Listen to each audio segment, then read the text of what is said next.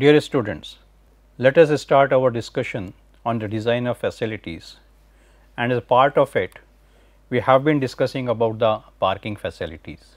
In the previous interaction we talked about the pricing ways in which the on street parking can be priced by way of putting either the desk or the meters or the coupons, etc. We talked about the parking for disabled people, and then we started discussing the off street parking facilities. And of the street parking facilities we have looked at the surface lots, and we have also talked about the underground parking facility. In today's interaction we are continuing with that, and we will be looking at the rest of the off street parking facilities, the various patterns in which it can be done, the parking space norms, and the parking supply and the related or associated characteristics with that. So, let us start with our off street parking facilities again. So, when we talked about the underground parking facilities in the previous interaction, we said that we are going to talk certain things when we will take up the multi-level car parking facilities, and those were related with the design elements of ramps, etc. Now, these multi-level parking facilities, they are going to be provided in an area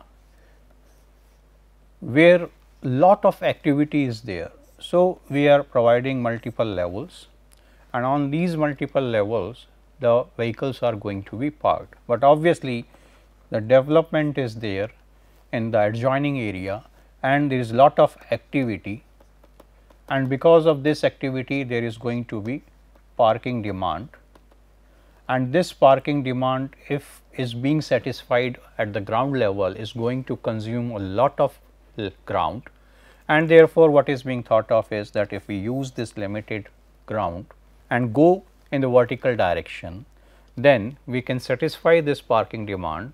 At the same time, the problems which are going to be there on the roads in this developed area will be nullified, eliminated or reduced.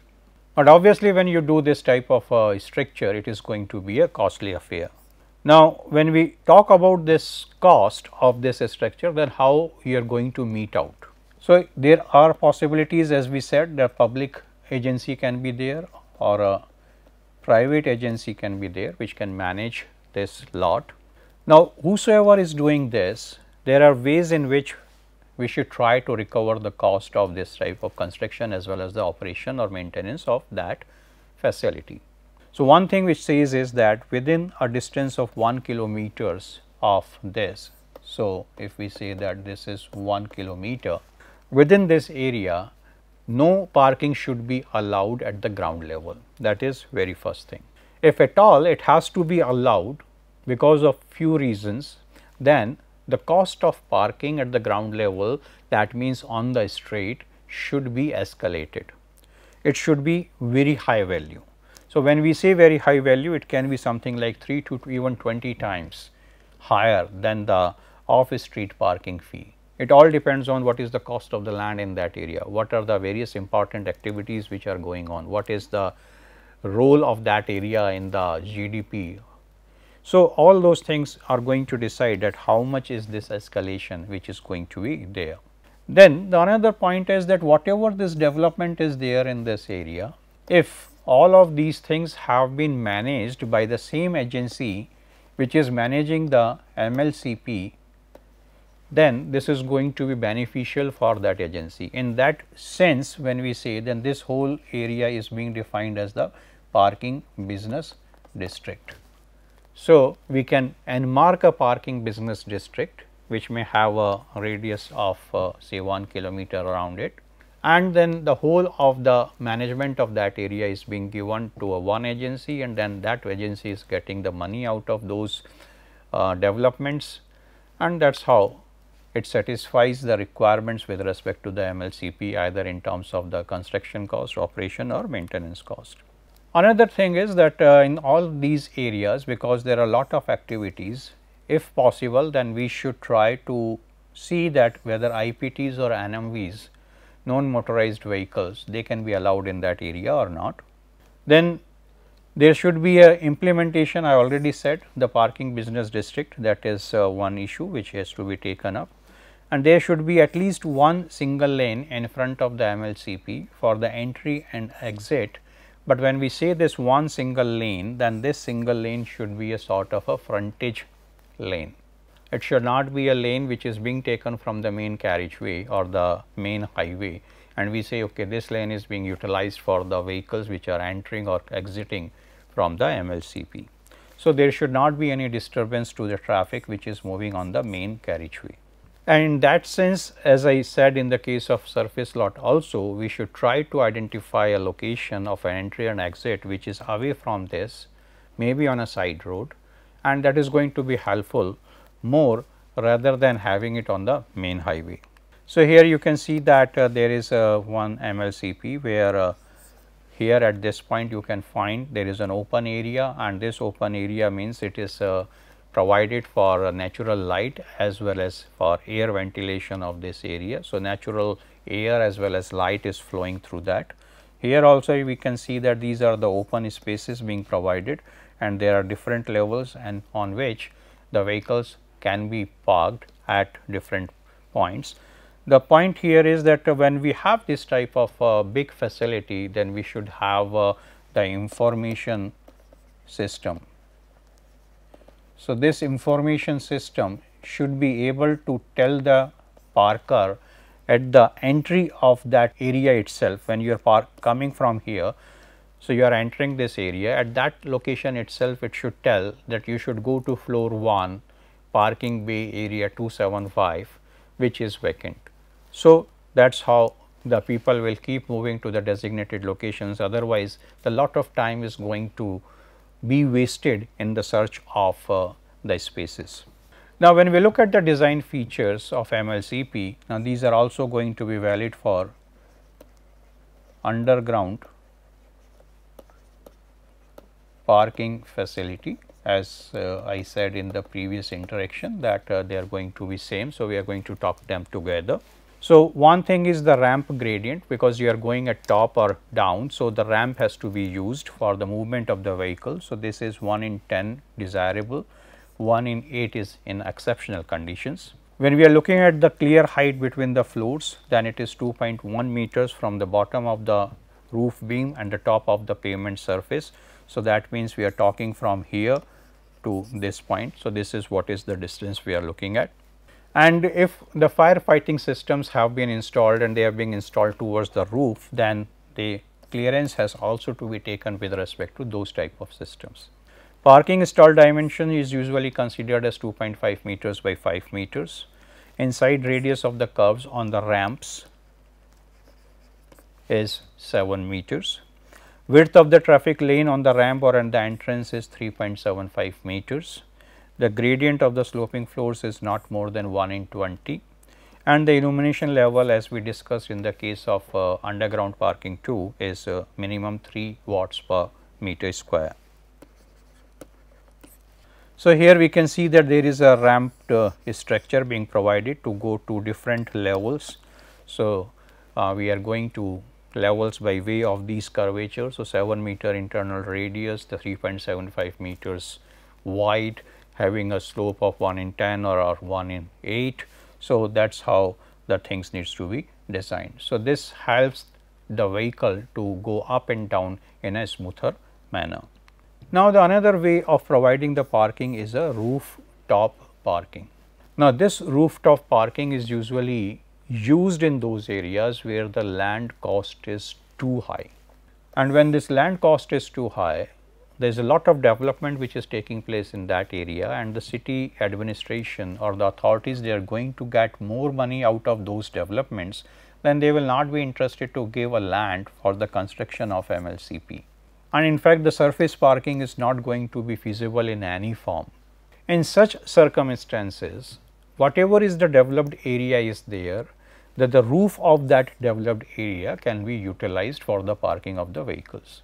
But obviously, when you are talking about the top of the building, then the vehicle has to be taken there. So, it can be either in the form of ramps or it can be either in the form of the lift.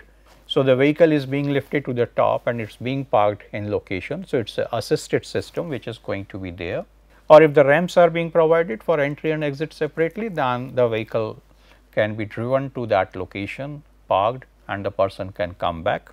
Again, for the movement of the those passengers or drivers between the floors or from the top to the ground level. We need to provide various other type of pedestrian facilities.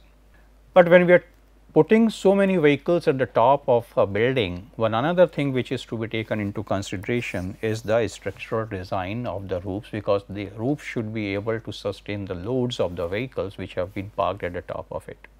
So, this is also an important issue. Here you can see that there is a total development is there, and these rooftops are being utilized for the parking of vehicles. This is how it looks like as being shown in the another photograph, and that is how the requirement or the demand is being satisfied with respect to the parking. Now, what are the various patterns in which these multi-level parking systems can be operated? So, these parking systems can be operated either in the totally automated form, or they can be operated as a semi-automated form. Now, when we are talking about the semi-automated form, then again there can be two ways of doing it. Of course, there are multiple things which can be done in terms of innovations. So, stack parking is there and rotary parking is there. When we look at the automated system, then there are puzzle parking and the tower parking. So, let us have a look on what are these different type of parkings or the patterns of parkings which are there. Now, when we say there is a stacking of the vehicles, so this is how it looks like. And as I talked previously also in the mechanical system, where we said that we can increase the capacity of the same parking area by way of having the parking one above the other by using these mechanical lift systems. So, this is how it looks like. So, what you can see is that this is a movable floor which can move up and down, and here the two vehicles have been parked, and at the same time there are two vehicles which are being parked at the ground level, and that is where in place of 2 now we have 4. So, it is 1:2. So, the capacity which otherwise could have been 100 is now 200. So, that is how the working can be done. But when you are doing this and when you have to operate this floor up and down, then the attendant is required to look after it. So, this is one requirement which is there. Of course, we can say when these attendants are required, it is a sort of an employment generation, and that is another positive aspect of using this type of a facility. Now, when we have a rotary parking, you can just see here that there is a system wherein this keeps moving in this form as a clockwise movement is going to be there. It is sort of in the fairs you have all those sort jhulas, etc. So, that is the thing we are talking here. This is being used at Kalkaji. So, it is again a semi-automated system where the vehicle will come to this area. This vehicle is being accepted by the employees of this parking area. Then there are going to be a vacant spaces. So, this vehicle is going to be placed on that, and using the turntable, then this is being rotated, and the next vacant space will come at location where again the vehicle will be parked, and that is how this keeps going on. So, a mechanical system is going to be there is going to be a use of a turntable so as to operate it, and there is also a requirement that persons who are going to do it assisting the drivers who are bringing their vehicles to be parked in this area. Now, here you can see puzzle parking. So, puzzle parking means you do not know where the space is needs to be identified. It is a total automated system because the sensors are there, and those sensors are going to tell whether these spaces are vacant. But usually when it is going to be filled and we have to move the vehicles, then we need to have the 1 or 2 slots which are being kept vacant, so that if there is a requirement of moving the cars from one location to another, then that can be done.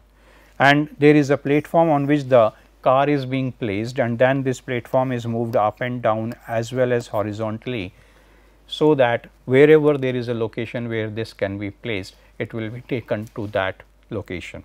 So, this is a type of a puzzle parking which may be there. There can be a tower parking. So, in this tower parking also using the lifts, the vehicles are being taken, and the 2 spaces per floor they are kept again vacant, so that when there is a movement of the vehicles in and out, so you need to have those spaces, and that is how this is going to be managed. Now, when we look at the space which is required for parking, then the guidelines give this information. It says that for a car 20 to 36 meter square is required. For a bus 55 to 60 meter square is required, for truck 55 to 60 meter square, and for a 3-wheeler 10 to 15 meter square space is required. So, if we have a big space available to us, then on the basis of these guidelines we can design the tentative spaces which are going to be there for the parking of vehicles. Now, the stall sizes are also being defined. We have looked at this aspect previously too, where in one table we have seen that for different angles of parking and for different categories of vehicles the information was given, and there the two things were defined. One was the stall size and another was the circulation space. So, if we are talking about the individual parking, then 3 meters by 6 meters is what being dedicated to a car, but if it is a community parking, continuously so many vehicles are going to be parked together, then it is 2.5 meters by 5 meters. In the case of trucks as well as in the case of locations where the loading and unloadings are going to be there, and obviously these loadings and unloadings mostly are going to happen with respect to trucks, the space which is being marked for the parking of these vehicles is 3.75 meters by 7.5 meters. So, these are the size of the stalls which needs to be provided. Now, another important point is the equivalent car space. Now, one thing which we discussed when we talked about the traffic at the very start, we said that there is going to be a PCU value, passenger car unit. Now, this is with respect to parking. We are talking about ECS. So, equivalent car spaces. So, if we are having a size of a stall as like 2.5 meter by 5 meter for one car, now in that how many two-wheelers or how many buses are going to be required to be provided. So, that is the thing we are looking at. So, if we need a truck or bus to be parked, it should have 2.5 times the size of the stall which we are talking for a car or a taxi. But when you are looking at a cycle rickshaw, then it is 0.8 times of that. So, this is another way that we can devise the method, or we can try to find out the spaces to be marked by vehicle type.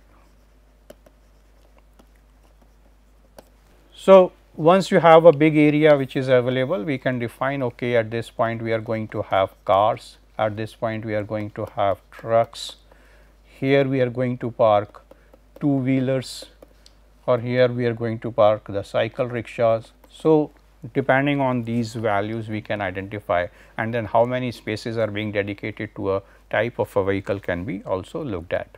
Now, the code also gives the parking space norms, that in a particular development how we should decide that how many parkings should be there. So, one general criteria which is there is a population size, and that is less than 50,000 to more than 500,000.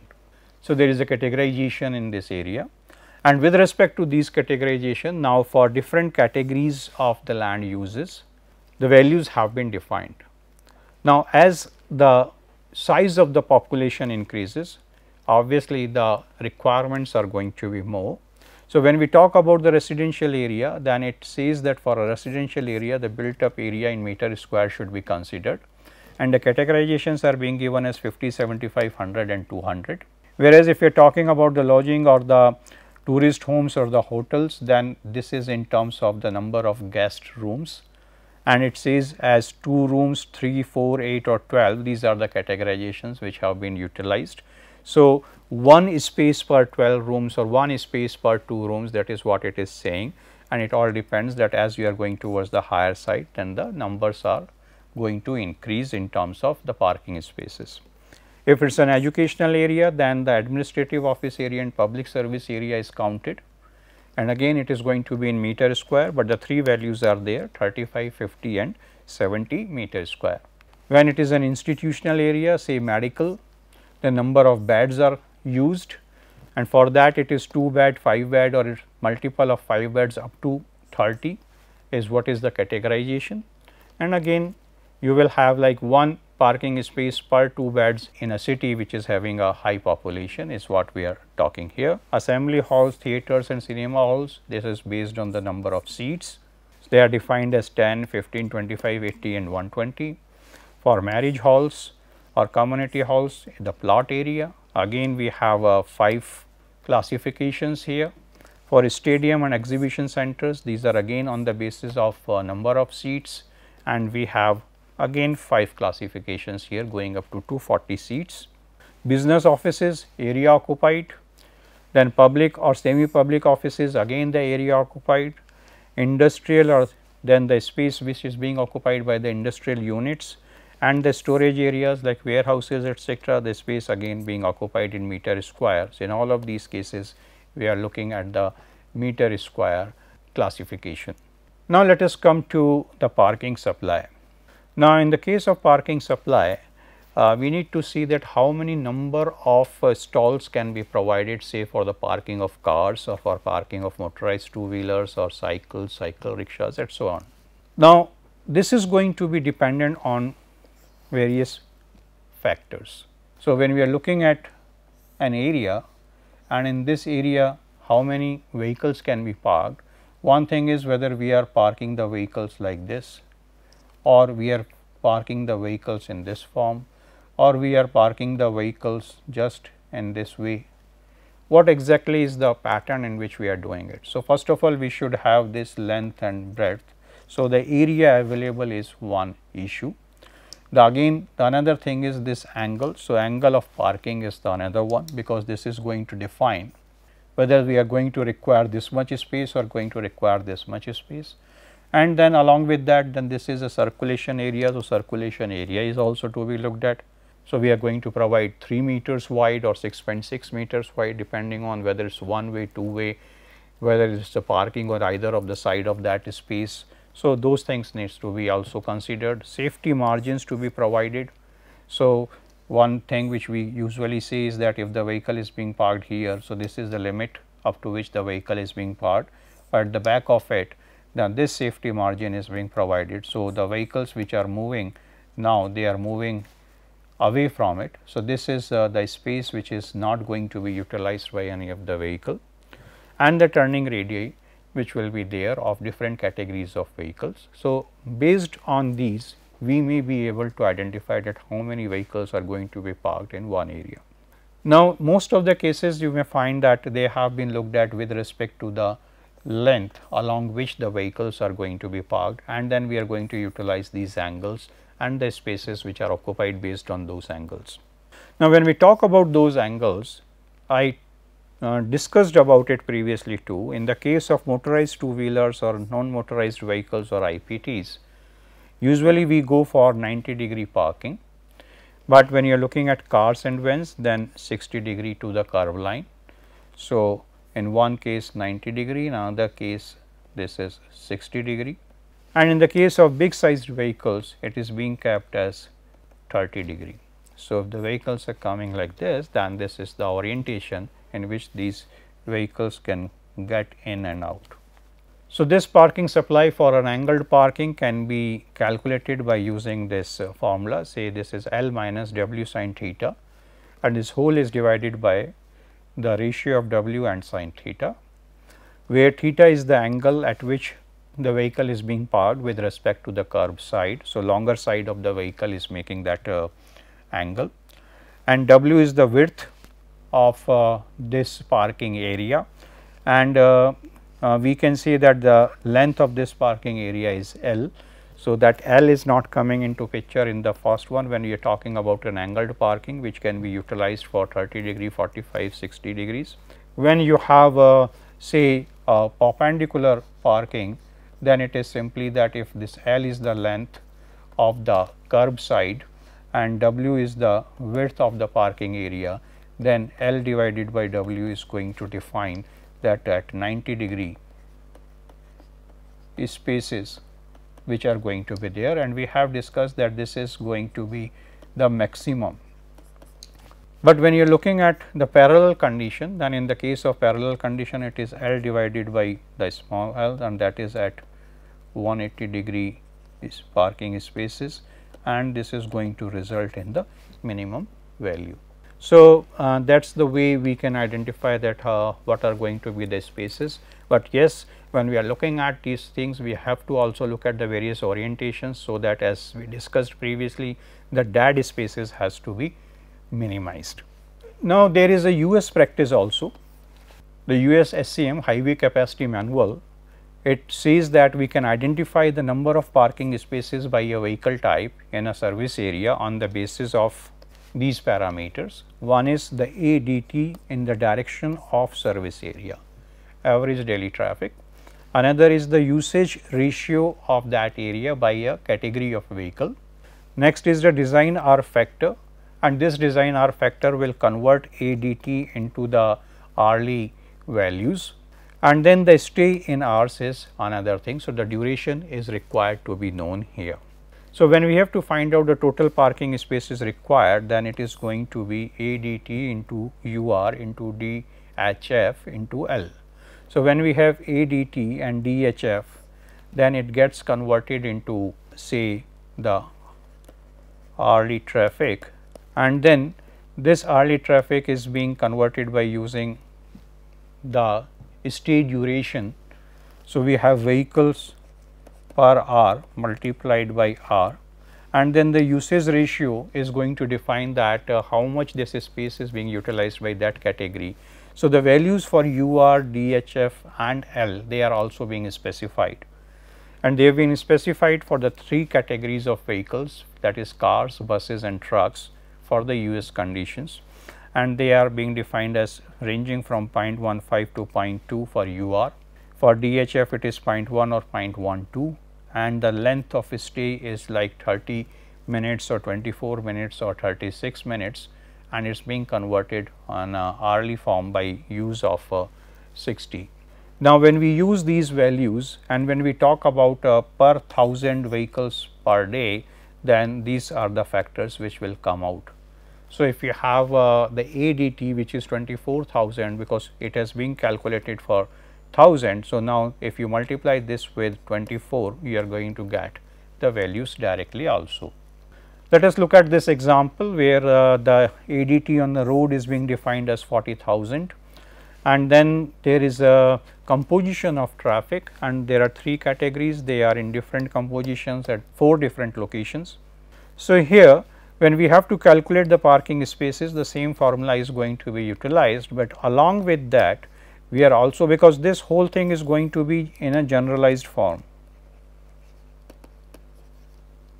Now, if this is being multiplied with the composition,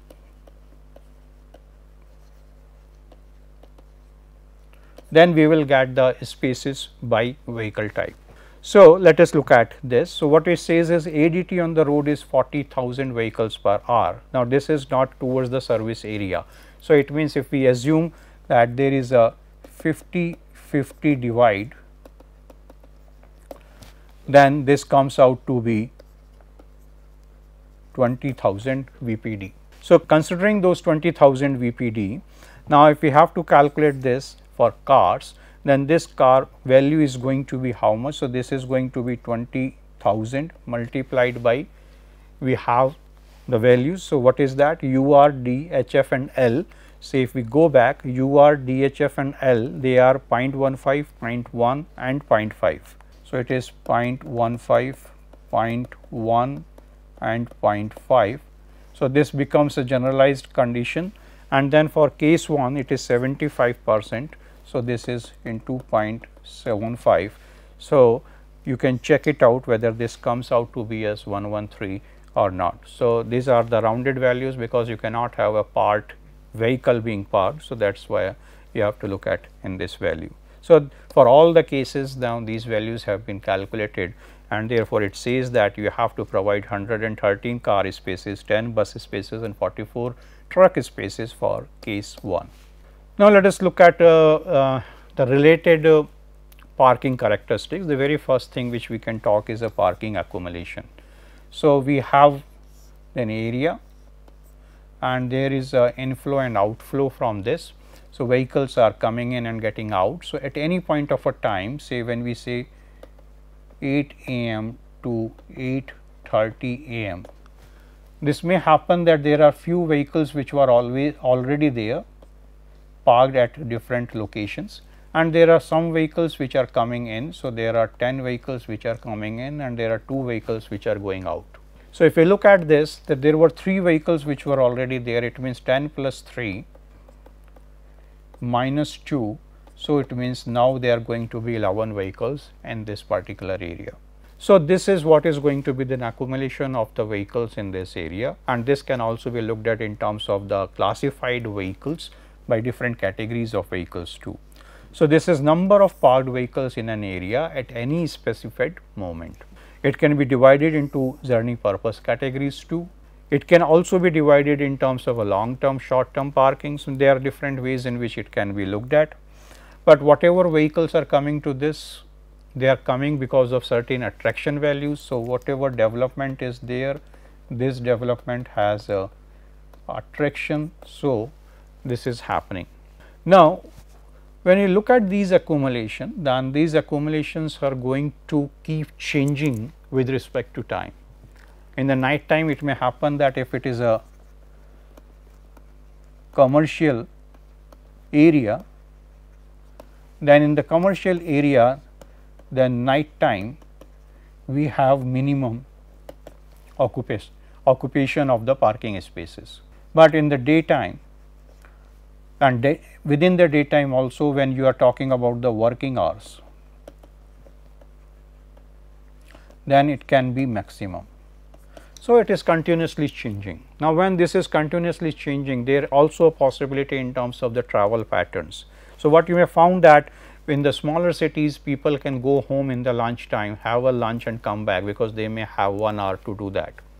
But if you are in a bigger city, then this type of a phenomena may not be there, this pattern may not be there. So, the lunchtime dip may not be visible in the case of big cities, but it may be there in the smaller cities. Now, when we are looking at these type of countings, there is also a possibility that depending on that what is the time frame which is being considered so as to do this counting, there are some vehicles which have not been counted and they have been left, and this is 15 to 30% based on the count interval as well as the length of the curve which is considered for the counting of the vehicle. So, we started from here, has gone this way, come like this and then go this way. During this time period, what happens is once we have moved to this location and then one vehicle comes here, now this is being left, this is not being counted. So, this is the percent which is going to be there depending on these count cycles as well as the total space which is being considered at one point of a time.